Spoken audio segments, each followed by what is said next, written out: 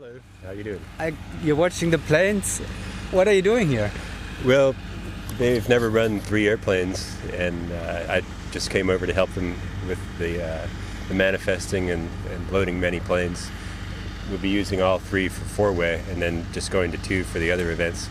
So they called me over to help, and here I am. You know how to do that, no doubt. So how is it going so far? Pretty smoothly. It's really not all that complicated. Probably the only hard part is in the non-4-way events, just the teams that are entered in 2 events, things like that, makes the manifesting pretty complicated. But as far as the airplane operations go, it's gone pretty well so far. I'm sure you have a plan. Oh, yeah. Tomorrow is the first day of competition, so what's the order? Can you tell me already? Sure.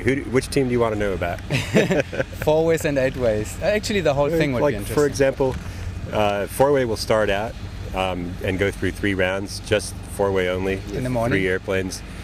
That's right at a little over 1 hour on the ground. And then as soon as we have 3 rounds done, we'll switch everything over to the higher events, the 8-way, vertical formation, and the artistic events. And then the next day it'll switch where the high events, the 13,000-foot ones, start in the morning, and the 4-way goes in the afternoon. And like a lot of events, we'll try and get lots of tape in when the weather is good, but at the same time, if the forecast stays good after that, it'll slow down a little bit. So we'll have 6 rounds of everything in 2 days. And then the pacing will depend largely on the weather forecast. Very good. So, are you going to Texas this year for the USPA National? I'm sure they'll be able to do okay on their own. They've got a longer time schedule than Arizona usually does it all in 5 days, of course. So, oh, I see. But they've got twice that time frame, so I don't think they'll have any problem. Well, thanks for doing good work here, Brian. My pleasure. I'll see you later. Okay.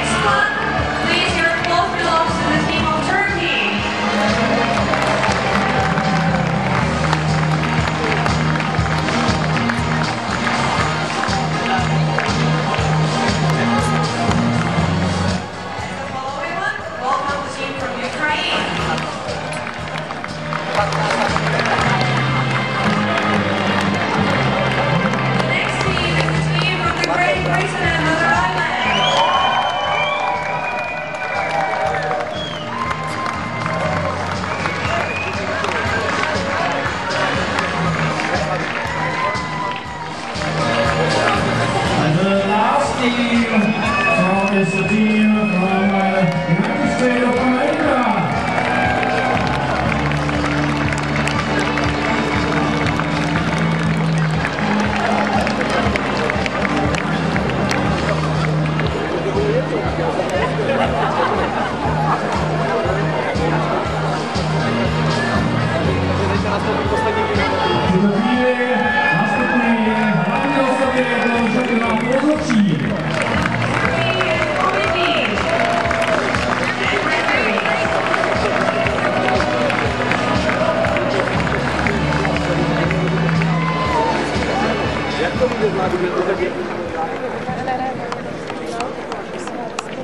Na chvíli jsme měli nastoupit všechny týmy jednotlivých zemí.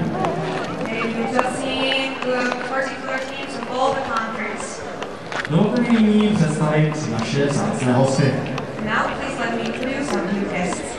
Vítám zde mezi námi představitel města Prostejova, starostu Jana Tesaře.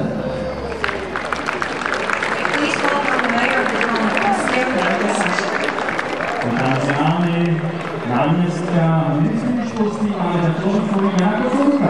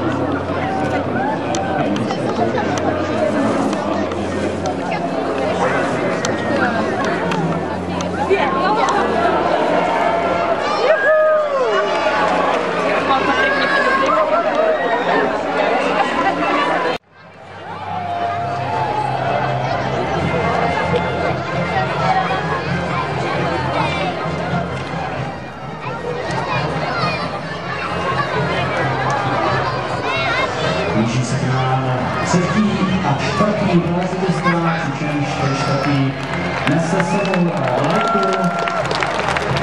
Mezinárodní letecké federace.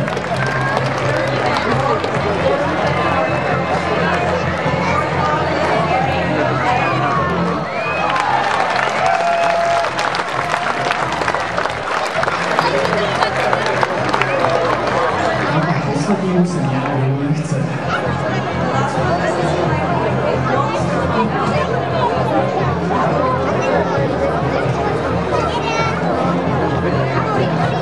Aby měl první věc.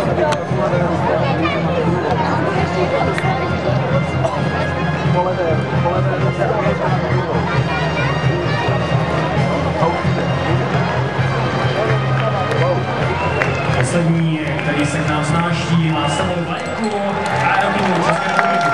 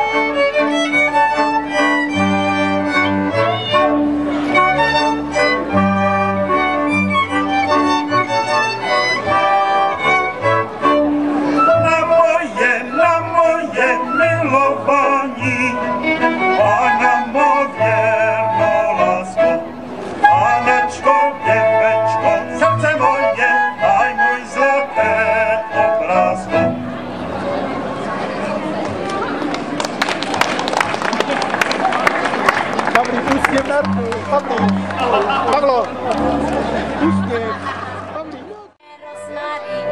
Pěseně rozmaríno, kam až já se dostanu. Povězte mě rozmaríno, kam až já se dostanu.